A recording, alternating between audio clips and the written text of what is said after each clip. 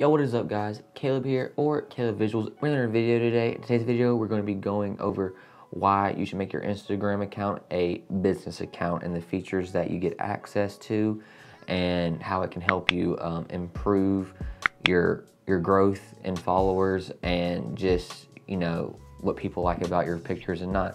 So let's get right into it. So as you can see. You may wonder how people get like the title underneath their name. As you can see underneath Caleb Nelson right here, I have the word photographer. And people have, visual art, videographer. You can get whatever you want on it pretty much. How you get this is you basically make a Facebook page and then you link your Facebook page to your Instagram and it becomes a business account. You don't have to use Facebook at all. Like when you make this account, you can just make a fake business account on Facebook and then just work on it all on Instagram. So here's some of the features that you get. First, you can see I have promotions. Mine's not gonna work right now because, oh, maybe it does. But you can promote your Instagram. Maybe I can promote a certain picture. There, it won't work there. And you can pay anywhere from like $3,000 to $10,000 to promote your pictures to 100 people, 1,000, 10,000, 100,000, whatever, depending on how much you spend, which can help you get, links out there, websites, services, etc.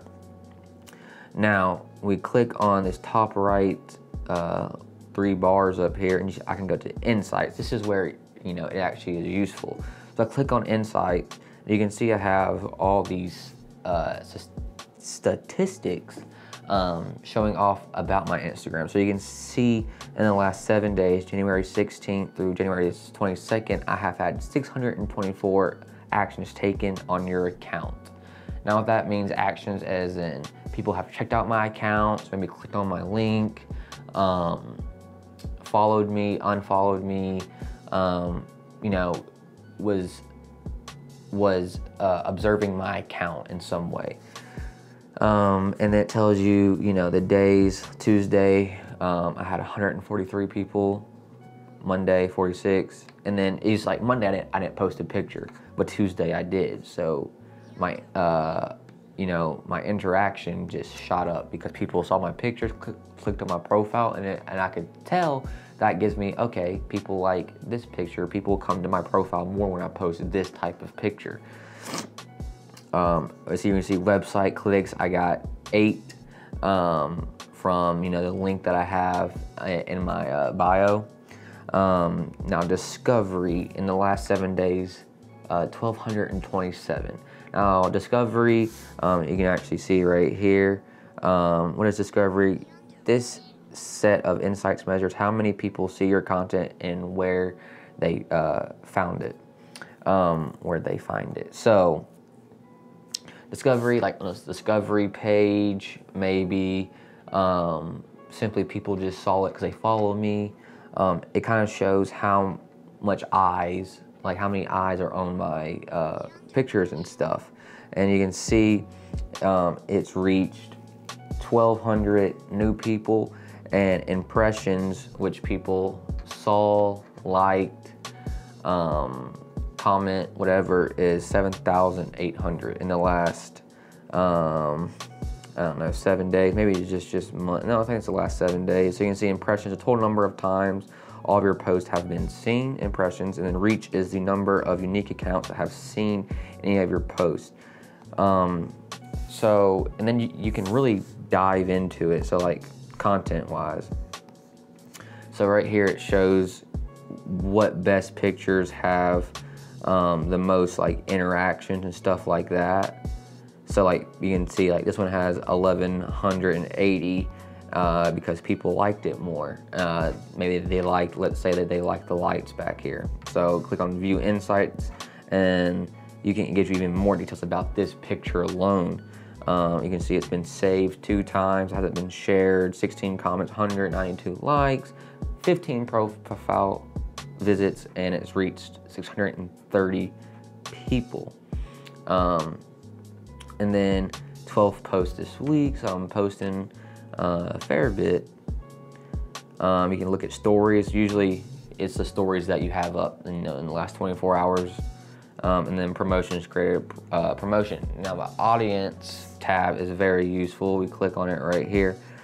Now I'm from Memphis, so most of my, out of my 3,000 followers, if I click on it right here, I don't know what it means by 4%, but most of my followers come from Memphis. Arlington's another little town here where I live in Tennessee. London, can't even say that other word, and then Knoxville. So once again, Knoxville is in Tennessee as well. So most of my followers are from Tennessee, and most of my followers are from Memphis, my hometown. For many reasons, friends, search with other friends, kind of just my name around town. Memphis is a huge city. And then countries, obviously I'm more big in the United States than I am in India, Canada, UK, and Italy. But this kind of shows you, so let's say I have a lot of people from Memphis follow me from my town. So that means they probably like my content that I post of Memphis, of certain, sites and buildings and, stuff that people recognize for Memphis. An age range, I really don't use this much, but you can see most of my followers are between 18 and 24, which I guess could help, which means they're probably more into like the modern stuff, like, instead of like old-fashioned pictures or something like that. And then you can categorize or organize it by men and women. Gender, 68 men, 32% women.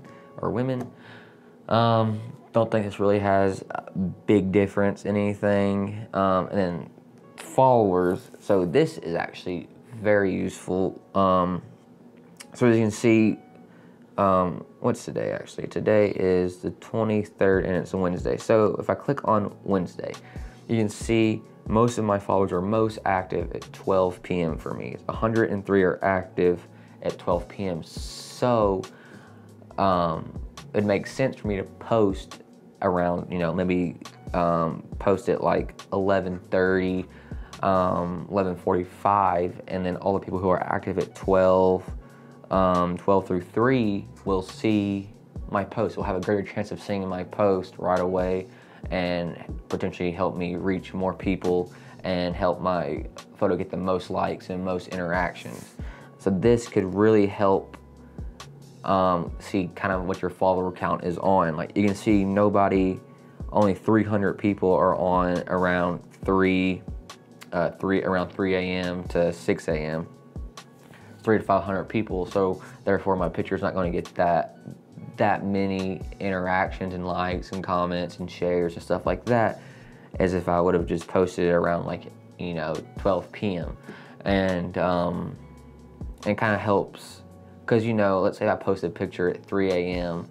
and then all my followers who are active at around 12 p.m. they may not scroll all the way down the timeline to get to where I posted a picture so many hours ago and be able to see it. So you want to make sure you post a picture at the right time, depending on what your insights say. So yeah, guys, this is really helpful. I really do utilize this and use this, and I think it does help, especially when I go to a certain photo and I can see how people liked it. It lets me know people are liking my photos, liking my content, so that's awesome. You can see it has 1 share and 2 saves, so I really like when it shows people saved my pictures. I mean, they liked it, they're holding on to it, maybe they want to do a picture like that. It gave them an idea, they can look back on it, and it could really help you kind of boost your likes and your comments and get the most attention to your profile, and that's what it's for. So yeah, guys, I recommend you upgrading to a business Instagram account. It's free, no charge, it's worth it. Thank you guys, hope everybody has a great day. Thank you for rocking with your boy, and peace.